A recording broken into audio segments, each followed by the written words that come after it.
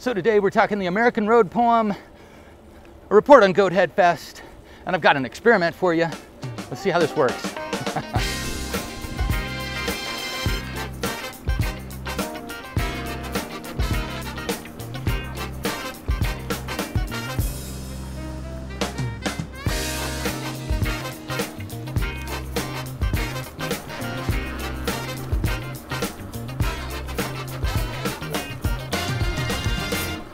Good morning, lovely people of the planet. This is Jeff O. This is the Morning Ride pedal-powered podcast. Look, folks, I don't know anything. I'm just a dude on a bicycle trying to evolve as a filmmaker, as a writer, poet, and as a human being. Thank you for letting me ride along with you this morning. I appreciate you being here on this beautiful summer morning. It occurred to me over the weekend that it is very much summer. It's like almost midsummer. What is it, midsummer this week? Next week, maybe? And we have not talked about the great American summer poems. Man, that is the third bug I have eaten this morning. Delicious and nutritious. So how was your weekend? Do anything exciting? Stay out of the heat a little bit? Stay hydrated? Oh my gosh. I was so dehydrated after Saturday. Did not drink enough water before the Goathead Fest pedal-powered parade. It was a lot of fun, you guys. If you're watching the video version, obviously you can see what's going on. I'll throw some clips of some video I took while I was there. We had a good time. I didn't see what the final count was on the parade, but anecdotally, people were saying there's so many more people than I've ever seen. I didn't get that impression, but again, I don't know anything. Ooh, let's hit it. Oh, we got all the bags too. Here's a riding tip. If you've got a bicycle that has a really light front end and you've got panniers and a backpack on and you hit a wall, just remember that front end's gonna fly up really fast. We're gonna talk about that. I'm doing this video series also for, I'm calling it the Morning Ride podcast, pedal-powered podcast. But it's basically just a video series on some things that I've discovered that work particularly well for me for bicycle commuting. One of them's about how to load your bags and what happens if your front wheel comes off the ground, because everything gets wonky if your bike is weighted weird. Hey, good morning. I love seeing the summer hats. Anyway, Goathead Fest was a blast. We got to ride with E&M and a few thousand other people. Support local bicycle and pedestrian nonprofits in the area. It's a very cool thing to get to do. Very proud we get to do it. Plus, it's just a lot of fun seeing all the people in the costumes. Saw a dude wearing a shark hat, not a head, a shark hat. It was like a skull cap, but it had a shark fin on it. Never seen that except in the cartoons. That was kind of fun. We also saw a guy on roller skates, sunglasses, and a Speedo being pulled behind his girlfriend or wife and a bike, and they had a little wagon behind it that looked like waves. So I guess he was surfing behind her. That was very creative. A lot of creative things. We saw the couch bike. It takes like 3 or 4 people to ride that thing. It's kind of interesting to see that one. Hey. So I've been thinking about the difficulties I have here. Hey, good morning.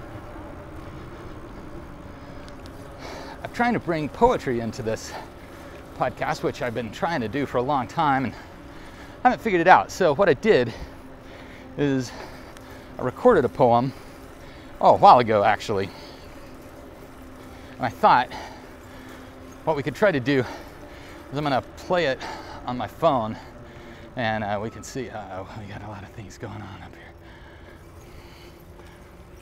Hey, good morning. All right, we got a lot of folks, so we'll hang on just a second. But I thought what I would try to do is play a recording from my phone into the microphone, and let's see if we can hear this in the recording. I don't know, maybe it's just gonna sound weird, but let's try this out. So this is the, it's actually, I don't know if it's a poem, but it's, because there's no title, but it's basically in the prologue to Campbell McGrath's book. The poem's called American Noise. American Noise by Campbell McGrath. Boxcars and electric guitars, ospreys, oceans, glaciers, coins, the whisper of the green corn kachina, the hard sell, the fast buck, casual traffic, nothing at all. Nighthawks of the 24-hour donut shops, maples inflamed by the sugars of autumn, aspens lilting sap yellow and viridian, concrete communion of the clover leaves in the interchanges, psalms, sorrow, gold mines, Zydeco, alfalfa, 14th Street, sheets of rain across the hills of Antietam, weedy bundles of black-eyed Susans in the vacant lots of Baltimore, smell of eggs and bacon at Denny's, outside Flagstaff, 4 a.m., Bindle Stiffs, broken glass, the solitary drifter, the sprinkles of suburbia, protest rallies, rocket launches, traffic jams, swap meets, the home shopping network hawking cubic zirconium, song of the chainsaw and the crack of the bat, wheels of progress and mastery, tugboats, billboards, foghorns, folk songs, pinball machines, and mechanical hearts, brave words spoken in ignorance, dance music from the Union Hall, knots of migrant workers like buoys among waves or beads in the green weave of the strawberry fields around Watsonville, the faithful touched by tongues of flame in the Elvis cathedrals of Vegas, wildflowers and anthracite, smokestacks and sequoias, avenues of bowling alleys and flamingo tattoos, car alarms, windmills, wedding bells, the blues. All right, so that is from the prologue of Campbell McGrath's collection of poems called American Noise. Woo! See if I can get my phone back in my pocket there. And I love it because he does kind of what a lot of the great American poets have done, and it's just a catalog of things that one might see if they were traveling across America. Now, our first example of this, of course, is Mr. Whitman, Walt Whitman. He's done a lot of catalog poems, and he just kind of talks his way through a scene or multiple scenes. I love that. And There Was a Child Went Forth.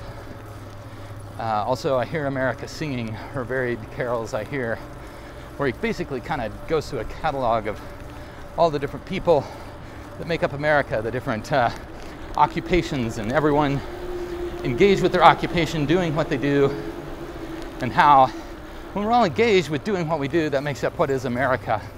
I also think about like the big road trip, the big expanse, living out in kind of the western America here in Idaho. We think about that with road trips a lot because it's basically a pretty significant road trip no matter what we do.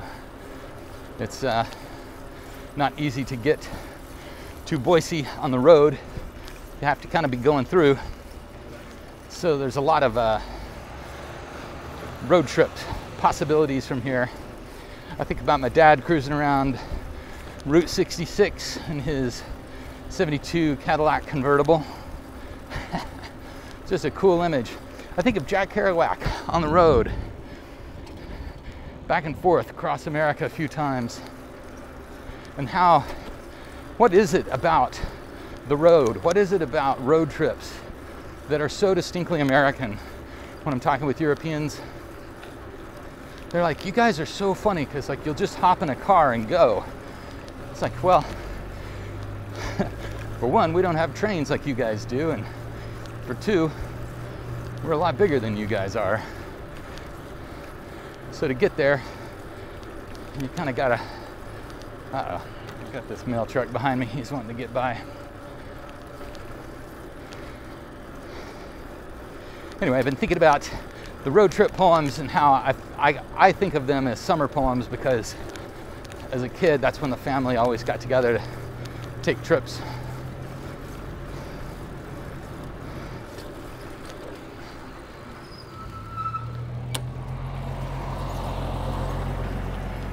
Whew, that's unnerving having someone just right behind you. He was being totally cool though. I appreciate that.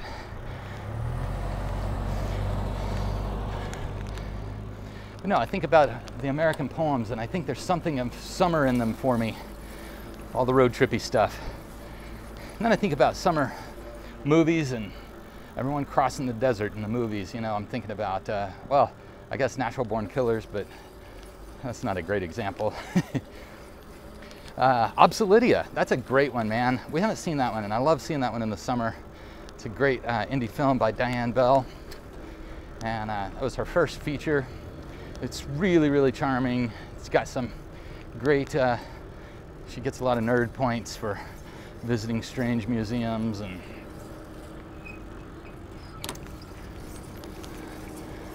dude is not looking at all. I wouldn't walk out in front of people on a bike, but it is oblique at times, isn't it? Man, look at all the people out. The other thing is, you maybe don't know this, but it is a lot later than it should be. It's like almost 9 o'clock. I don't know what happened today. Well, for one, we did stop at Push and Pour, and that was a bit of a wait. Looks like they got an event going on today. So we will remember that this part of the bike path is no longer a bike path today. Well, folks, that's what I got for you. I got you the prologue to American Noise. Check out Campbell McGrath if you are looking for a fairly easy to get into book of poetry. Hey, good morning. I think American Noise is a great entry point into contemporary American poetry, although that book is probably 15 years old now. It came out a while ago. If you were born in the 70s, though, there's probably a lot of references that you'll get.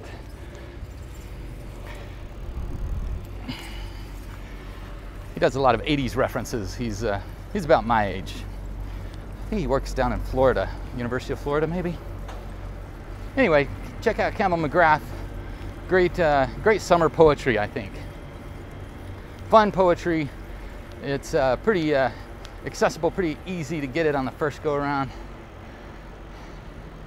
And folks, I hope that you have a fantastic week. I hope that if you love riding a bicycle, that you have an opportunity to get on a bicycle. I'm grateful that I get to get out on this ride every morning with you. Well, I mean, I know we only ride together 2 days a week, but I know you're out there doing your ride. I'd love to hear about it, man. Hit me up on Twitter or Instagram at Morning Pedal Pod. I know it's horrible, but hit me up there, or Jeffo at morningridepodcast.com, and let me know about your ride. Maybe we could ride together sometime. I'd like that.